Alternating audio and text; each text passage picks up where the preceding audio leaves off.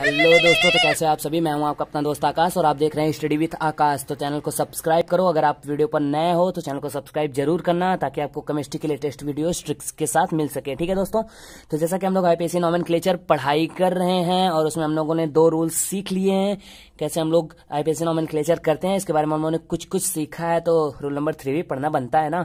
तो rule number 3 हम लोग पढ़ते हैं और आइए वीडियो को शुरू करते हैं। और वीडियो को अच्छी लगे तो वीडियो को लाइक जरूर करिएगा यार, उससे कुछ थोड़ा सा एक सहानुभूति, एक खुशी, एक प्रसन्नता चेहरे पे आती है। ठीक है दोस्तों, तो आइए रूल नंबर 3 पढ़ते हैं।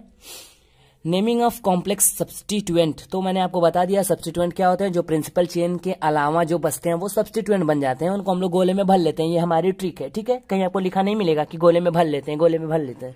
ठीक है दोस्तों, तो नेमिंग ऑफ कॉम्प्लेक्स सब्स्टिट्यूएंट। तो सबसे पहले यहाँ पे प्रॉब्लम ये आ रही है कि हम लोग अगर कॉम्प्लेक्स सब्स्टिट्यूएंट आ गया तो उसका नोमेनक्लेचर कैसे करेंगे, यही तो प्रॉब्लम आ रही है। तो उसी के बारे में तो रूल नंबर 3 हमको बता रहा है यार। टेंशन किस बात की, हमारा बनाया रूल नंबर 3 है। ये देखिए, पहले तो एक आपको छोटी सी ट्रिक बता देता हूं। सबसे बात आई कि कॉम्प्लेक्स सब्स्टिट्यूएंट होता क्या है। सब्स्टिट्यूएंट तो हमने सुना है, कॉम्प्लेक्स सब्स्टिट्यूएंट क्या होता है सर, तो हमें बताइए।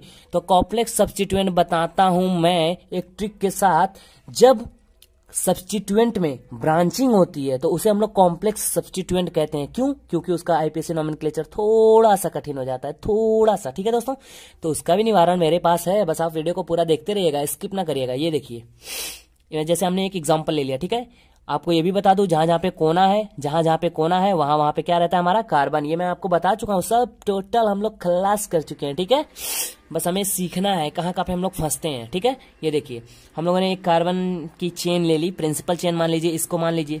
क्यों मानिए क्या यार, लंबी चेन है तो मानेंगे नहीं, जरूर मानेंगे।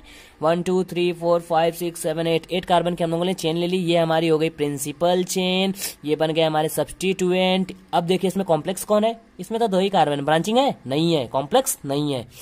इसमें देखिए ये सब्स्टिट्यूएंट है, इसमें अरे यार इस कार्बन से ये जुड़ा हुआ है प्रिंसिपल चेन में, इस कार्बन से तो, लेकिन इस कार्बन में भी ब्रांचिंग है, इधर इधर इधर। तो ये कार्बन क्या है, टर्शियरी। क्यों?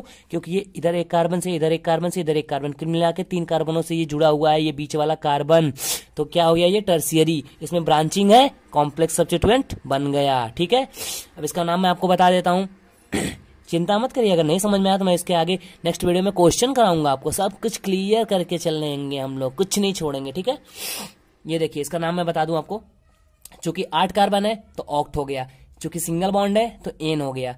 अब बताता हूं 4 नंबर पे आपको क्या मिला, इसका नाम बताएं, टर्शियरी।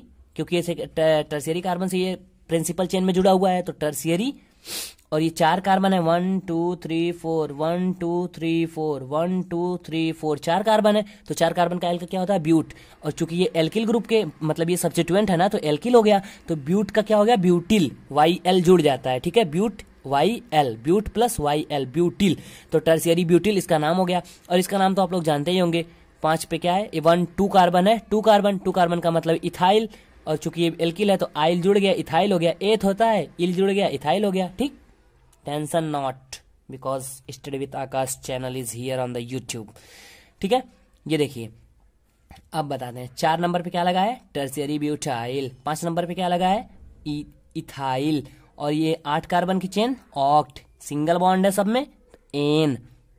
नाम आपका हो गया 4 tertiary butyl, 5 ethyl, octane. General name of complex substituent tertiary butyl है। ठीक है, और ये भी एक देख लेते हैं इसी साल में।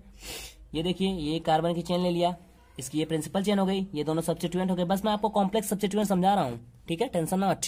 ये देखिए ब्रांचिंग है कि नहीं ब्रांचिंग, इस कार्बन में ब्रांचिंग है, कॉम्प्लेक्स सब्स्टिट्यूएंट हो गया। 1 1 1 डाई मिथाइल। क्यों? 1 पे ही इधर भी मिथाइल लगा है, इधर भी मिथाइल लगा है। 1 1 di methyl, di methyl, di methyl. और ये चूंकि 1 2 3 4 है तो इसका भी नाम वही ब्यूटेन हो गया।